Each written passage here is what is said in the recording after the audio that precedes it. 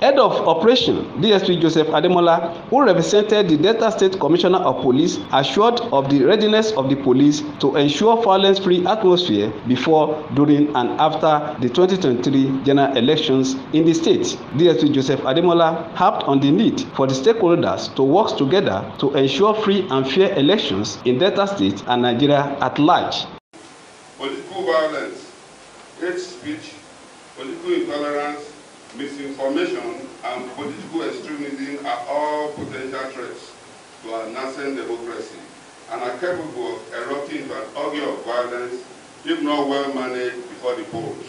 INEC representatives in Delta State, Dr. Monday Tom, in his remarks, said the commission is fully prepared for the election, while the state coordinator of the Transmission Monitoring Group, Pastor Edewo Egedengbe, said no election that worth the blood of any citizen. Security agents have the right to arrest any person caught buying or selling votes. All of us umpires, all of us referees must not be biased, must not have any sentiment about the political party. Our duty is to make sure that we deliver election materials.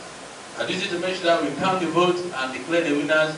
We are not to stay side with any person. The agent should not allow any person or group of persons to disrupt the election, no matter how highly placed.